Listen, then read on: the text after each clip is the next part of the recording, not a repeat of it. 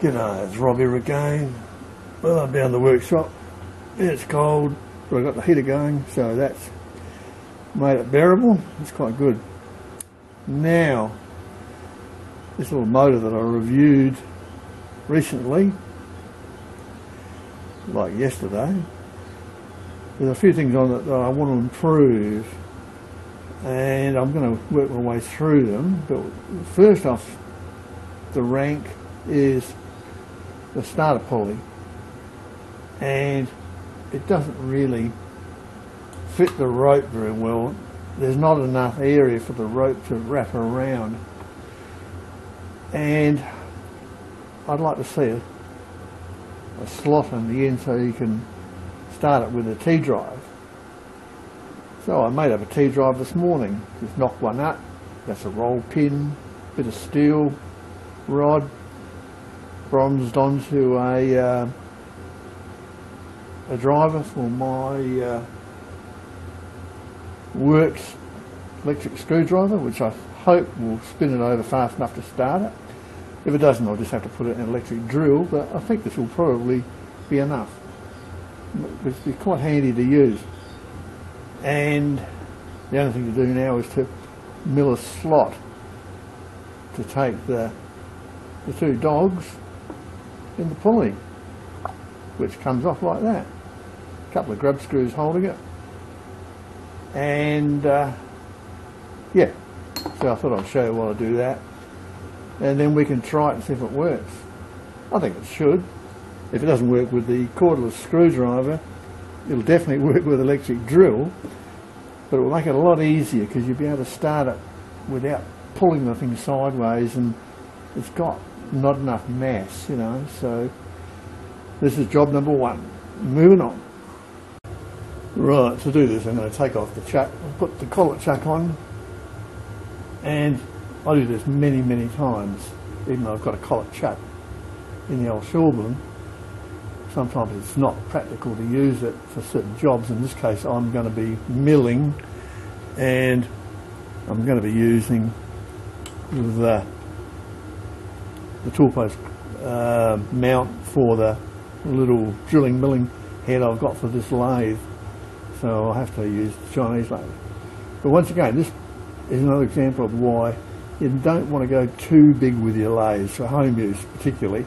If you're going to be swapping chucks around, the last thing you want is a big heavy bloody chuck. Now this is a 5-inch chuck. The biggest chuck I'll go up to is 6-inch, and that's enough. Once you get over 6-inch, you're going to struggle. It's gut busting to change chucks, or you have to use blocks under them and slide them, and it's a lot of frigging around. So yeah, small lathes have got their big advantages as far as usability. You can easily swap over the chucks. It's no big deal. You could do it 10 times a day if you had to. But you try that with a big lathe, you're going to absolutely spew. Okay, moving on.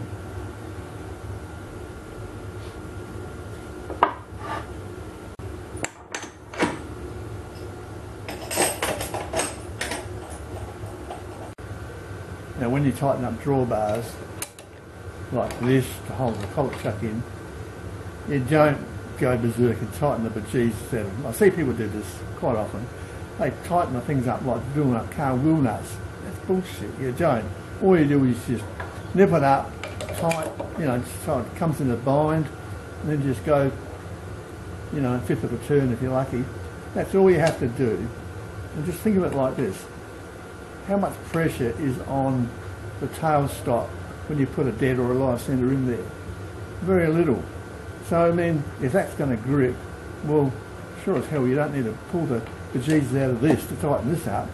Otherwise, when you go to release it, you can unscrew it, and you're going to beat the shit out of it to loosen the taper again, and that's doing no good at all to your head spindle bearings. It's going to do, you know, bad things to them. And that's why you never ever over tighten drawbars. Okay, moving on.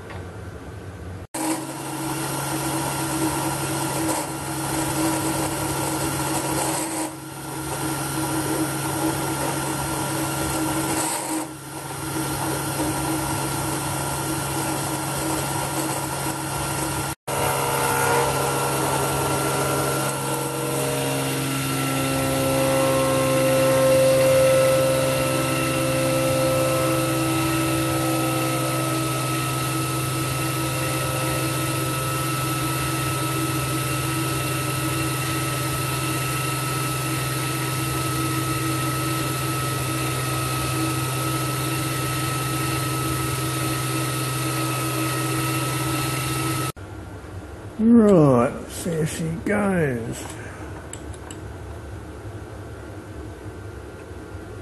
Perfect. Perfecto. Yep, great.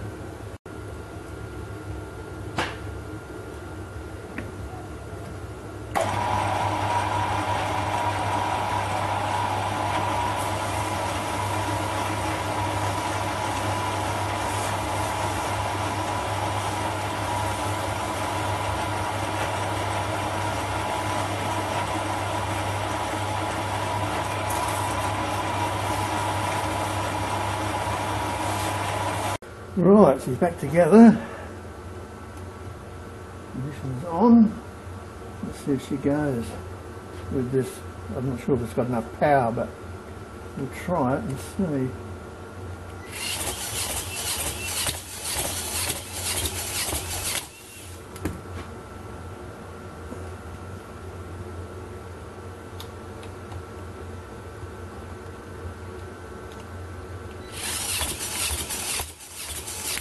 No, not enough guts.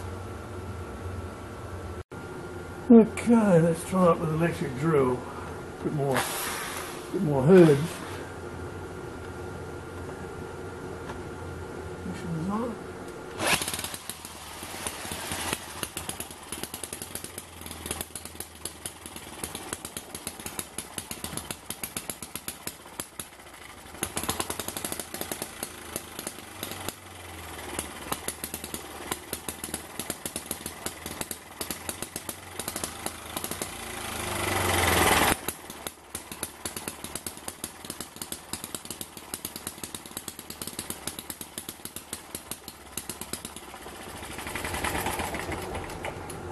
No problem.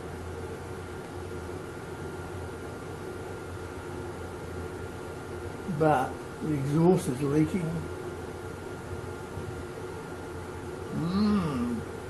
It's popped the end off of the little muffler thing here.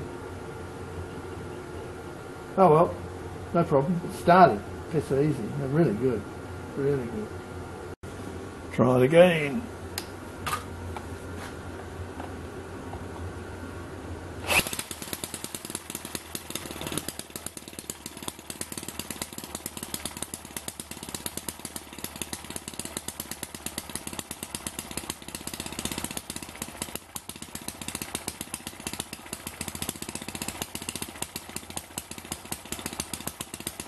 How good is that, eh?